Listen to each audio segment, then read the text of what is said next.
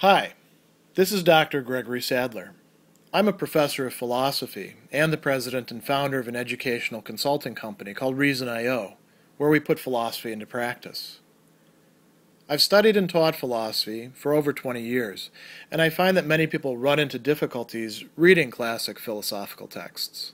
Sometimes it's the way things are said or how the text is structured.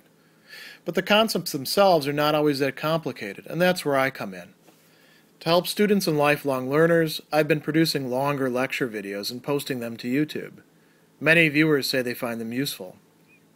What you're currently watching is part of a new series of shorter videos, each of them focused on one core concept from an important philosophical text. I hope you find it useful as well. Justice is a term which covers a lot of different bases and can mean a lot of different things.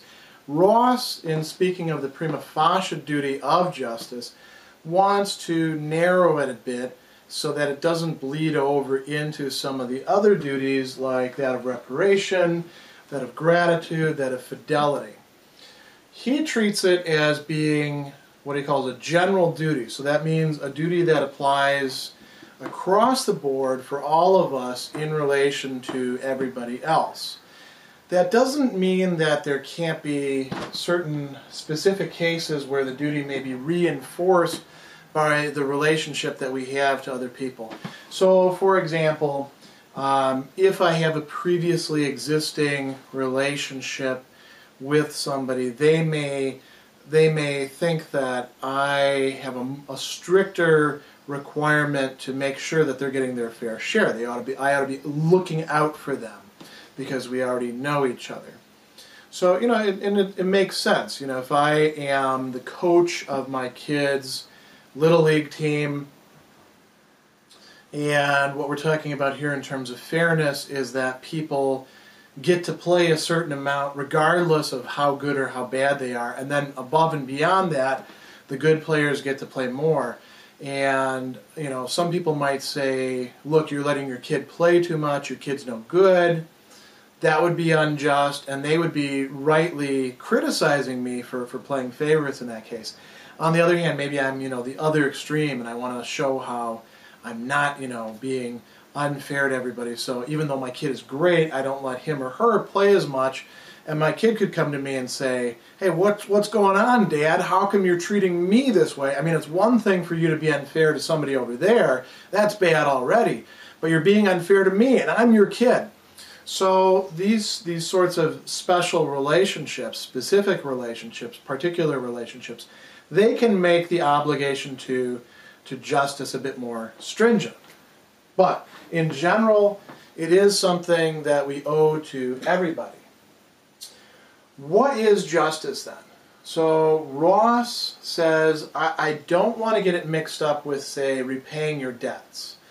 That's part of the duties of fidelity. If I take out a loan, I should pay back the loan.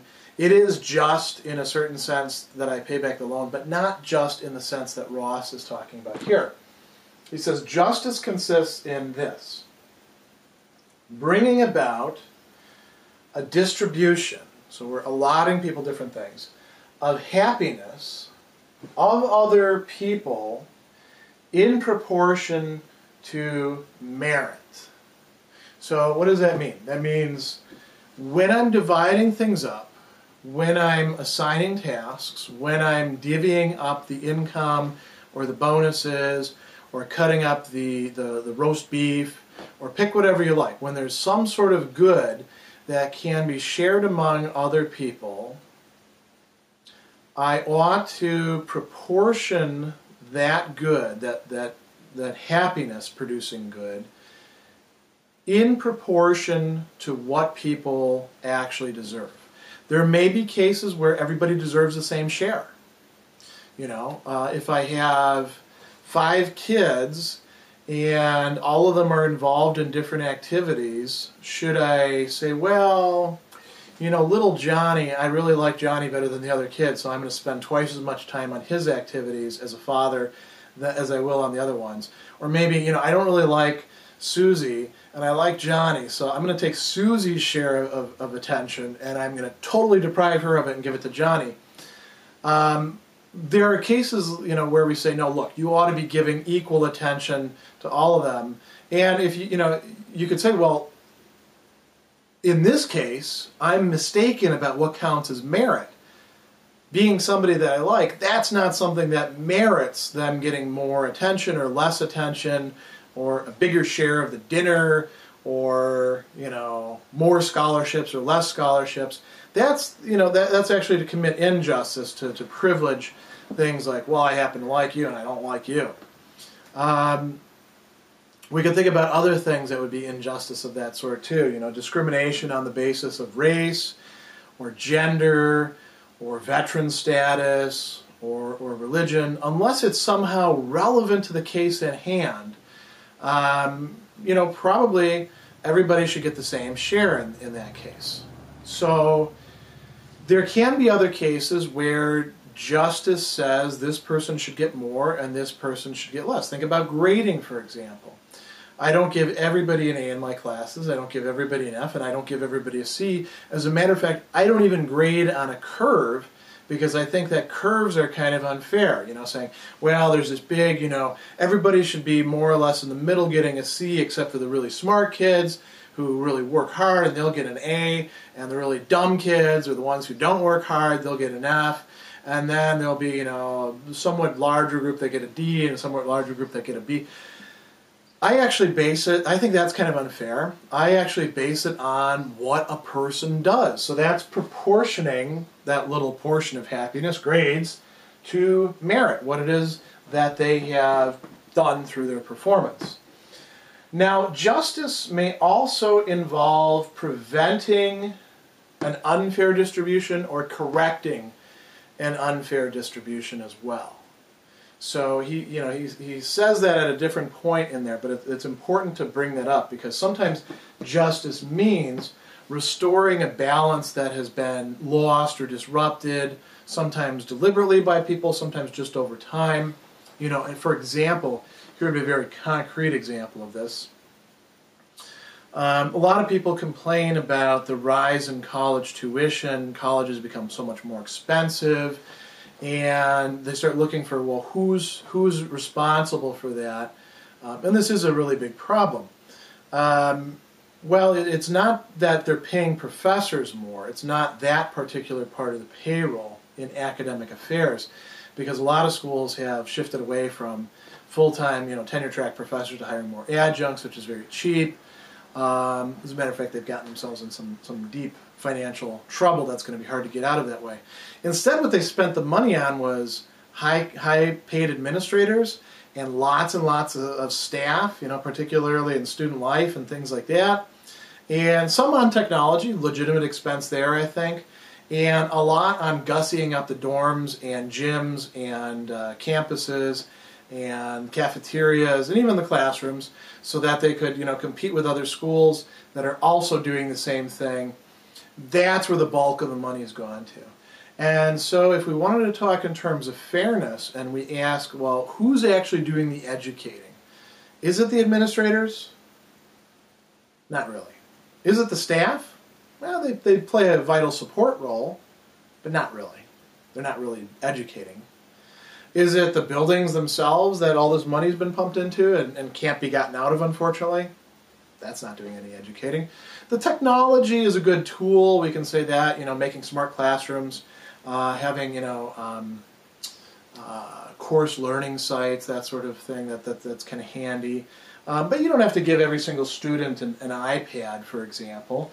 What you really need for education to take place is competent teachers and students who are ready to learn, and some sort of structure.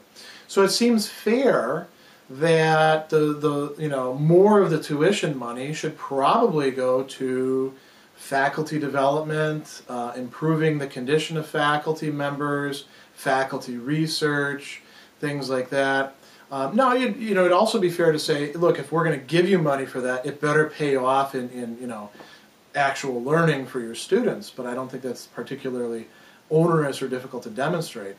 that would be opposed to, say, let's hire another VP of this, or we need 20 more staff to do this early warning initiative or something along those lines, or let's build a new annex to the gym. That would be a bit unfair to the students, to the university community, to the greater public. We could explore lots and lots of issues this way.